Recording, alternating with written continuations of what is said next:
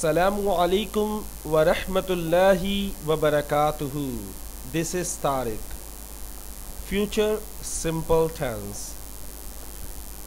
Future indefinite tense is a tense in which we talk about an action we will perform in future. Future tense कहते हैं मुस्तकबिल का जुमला जिसमें हम बात करते हैं मुस्तकबिल की। कोई भी काम जो होने वाला हो मुस्तकबिल में उसको हम किस में बनाएंगे? फ्यूचर टेंस में। इन अदर वर्ड्स, दूसरे अल्फाज में कह सकते हैं व्हेन वी प्रिडिक्ट फ्यूचर, जब भी हम पेशगोई करते हैं मुस्तकबिल की कि अगर ये होगा वो होगा, यानी कोई भी पेशगोई करना, कोई भी अंदाज़ा लगाना, we use future indefinite tense.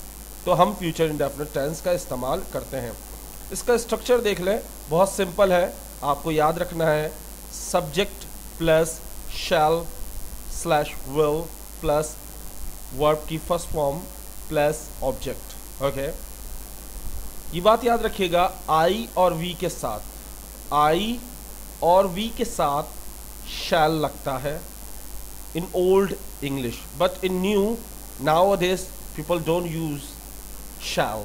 But still in Pakistan, in grammar, if you write will, they will cross, they will not accept you, they will not accept will with I. Okay, so आपने grammar में I shall, we shall ही बोलना है। will सिर्फ speaking में इस्तेमाल करना है, याद रखिएगा। I shall, we shall सिर्फ रिटर्न में होना चाहिए। You have to use shall, I shall, we shall in return. And if you are speaking, you can use I will, we will. Okay?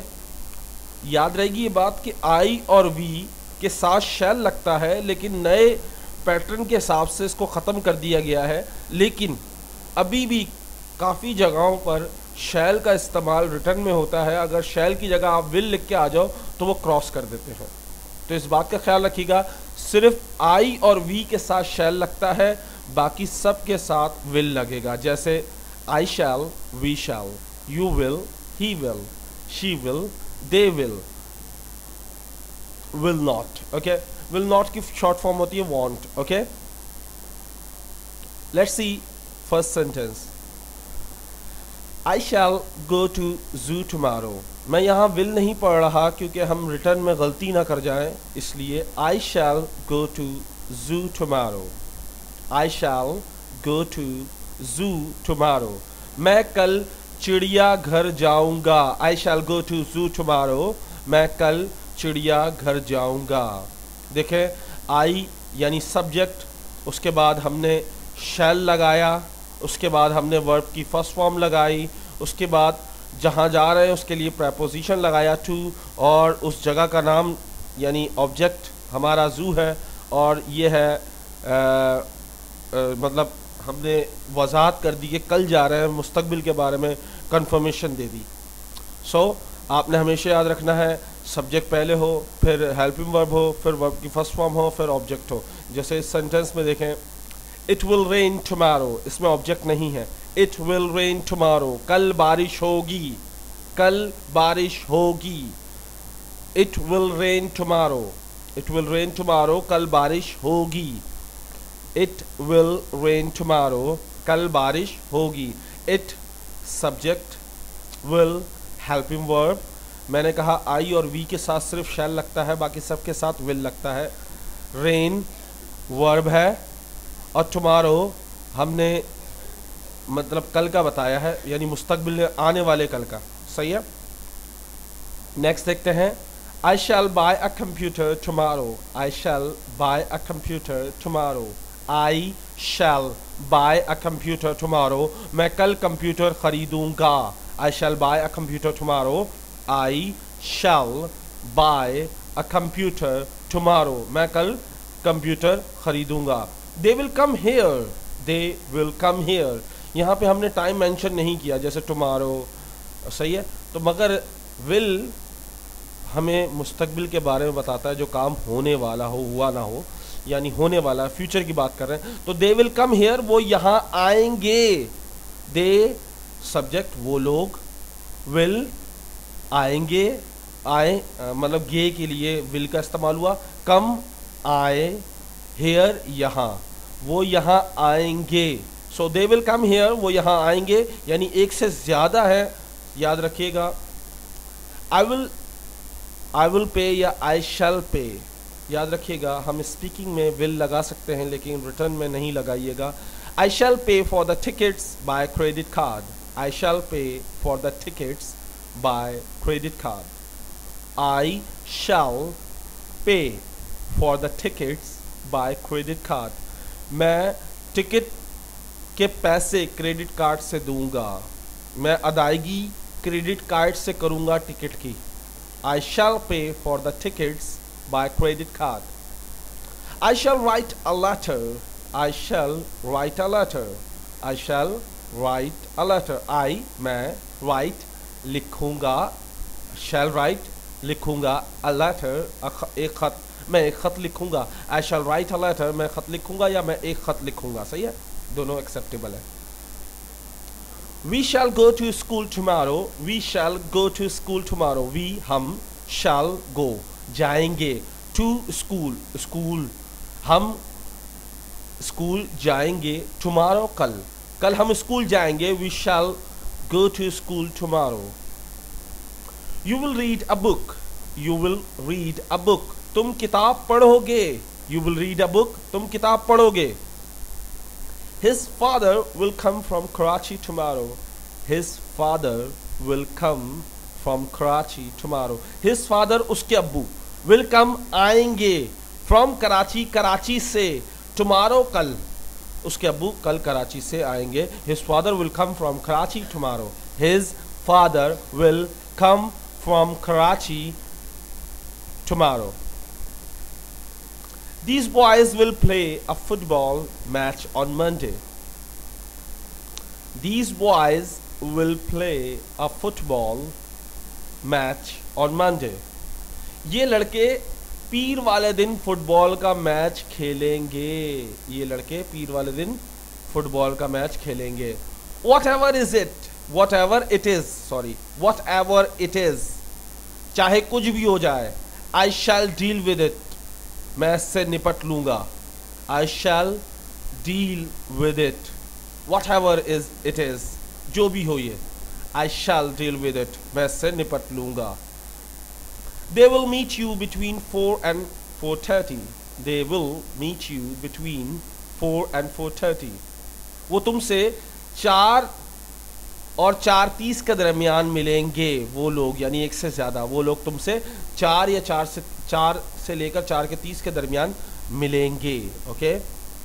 We shall never meet again. We shall never meet again. We shall never meet again. हम फिर नहीं मिलेंगे, हम दोबारा नहीं मिलेंगे, हम दोबारा कभी नहीं मिलेंगे। We shall never meet again. We shall never meet again. हम दोबारा कभी नहीं मिलेंगे। I shall be right back. This is the most common sentence. I shall be right back.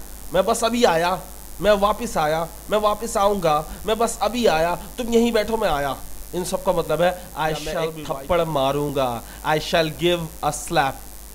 I shall take a day off tomorrow. I shall take a day off tomorrow. I shall take a day off. Take a day off का मतलब होता है छुट्टी लेना। सही है, take a day off. Tomorrow मैं कल की छुट्टी लूंगा। I shall take a day off tomorrow. He will start a business. He will start a business. वो कारोबार शुरू करेगा। He will start a business. वो कारोबार शुरू करेगा। She will send me a letter. She will send me a letter. वो मुझे खत भेजेगी। She will send me a letter. I shall give you pen tomorrow. I shall give you a pen tomorrow. मैं तुम्हें कल pen दूंगा। मैं एक पेन तुम्हें कल दूंगा। I shall give you a pen tomorrow. मैं तुम्हें एक पेन कल दूंगा। I shall give you a pen tomorrow. मैं तुम्हें पेन कल दूंगा। Student will take exam at the end of semester. Students will take exams at the end of semester. बच्चों के पेपर सेमेस्टर के आखिरी में लिए जाएंगे। Student students will take exam, या बच्चे एग्ज़ाम देंगे सेमेस्टर के आखिरी में. Students will take exams at the end of semester. They will buy a new car. They will buy a new car. वो नई गाड़ी खरीदेंगे. They will buy a new car. वो लोग नई गाड़ी खरीदेंगे या वो नई गाड़ी खरीदेंगे. The pattern of exam will change next year. The pattern of exam will change next year. Exam का जो पैटर्न है वो अगले साल से तब्दील हो जाएगा. The pattern of exam will change next year. जो पैटर्न एग्जाम का है वो अगले साल से तब्दील हो जाएगा. He will carry your bag for you. He will carry your bag for you. वो तुम्हारे लिए तुम्हारा बैग ले जाएगा या वो तुम्हारे लिए तुम्हारा बैग उठा लेगा. He will carry your bag for you. दोनों उर्दू इसी की हैं. Now golden words. If you don't sacrifice for what you want, अगर तुम कुर्बानी नहीं दे सकते जो तुम चाहते हो. If you don't want to sacrifice what you want, अगर तुम जो चाहते हो उसके लिए कुर्बानी नहीं दे सकते. If you don't want to sacrifice, if you don't sacrifice what you want, अगर तुम कुर्बानी नहीं दे सकते जो तुम चाहते हो, what you want becomes the sacrifice. तो जो तुम चाहते हो वो कुर्बानी बन जाएगा. अगर अपनी चीज़ हासिल करने के लिए कुर्बानी नहीं देना चाहते तो तुम वो चीज़ खो दोगे, वही कुर्बानी बन जाएगी तुम्हारी.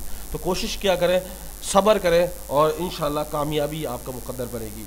उम्मीद करता हूँ आपको ये लेसन पसंद आया होगा. एक बात जाते हुए मैं करता हुआ जाऊँ. Ramzan is near. रमज़ान करीब है. अपने रमज़ानों से पहले अपने रिश्तेदार हो गए, अपने जानने वाले हो गए, जितने जो आपको लगता है इस काबिल हैं कि उनके पास नहीं है, उनमें उनके घरों में राशन डलवाएं, उनको गिफ्ट दें, कपड़े दें, या जो अपने लिए ख़रीदते हैं वो उनके लिए भी, अगर आप कैपेबल हैं, अगर आप कर सकते हैं. मगर पहले रिश्तेदारों को देखें, यानी आसपास रिश्तेदार देखें कि उनको ज़रूरत तो नहीं है. अगर ज़रूरत है तो उनको दें, लेकिन इस तरह दें कि आपके घर वाले, इवन आपकी वाइफ को भी पता ना चले, आपके घर वाले, आपके दूसरे हाथ को भी पता ना चले, इवन आपके दोस्तों को भी नहीं पता चले कि आपने ऐसा कोई काम किया. क्योंकि नेकी कभी भी दिखा के मत करें. अगर कोशिश करेंगे तो वो ज़ाया हो जाएगी. कोशिश करें. रमज़ान आ रहा है, रमज़ान में अल्लाह की राह में ख़र्च करें, उन लोगों को दें जो मुस्तहिक है. आजकल हर कोई, इतनी महंगाई हो गई है कि जो किराए का घर में रहता है वो इस काबिल है कि आप उसकी मदद करो. आई थिंक मेरा ये तजर्बा है, ज़ाती तजर्बा है. जो किराए के मकानों में रहते हैं, जो 15, 18, 20 हज़ार कमाते हैं, तो उनके अपने रिश्तेदारों में पहले देखें, अपने रिश्तेदारों की पहले मदद करें, कपड़े दिलाएं, राशन डलवा दें. ऐसे नहीं जैसे गिफ्ट के तौर पे यानी रमज़ान का तोहफ़ा के नाम से आप दे दें, ताकि उनको भी बुरा ना लगे और उनको एहसास भी ना दिलाएं कि आप उन पे एहसान कर रहे हैं. उम्मीद करता हूँ आपको ये बात ज़रूर याद रहेगी और आप ज़रूर अपने माल में से थोड़ा सा माल निकाल के दूसरों की मदद करेंगे. उम्मीद करता हूँ आप ये ज़रूर करेंगे. अस्सलामु अलैकुम.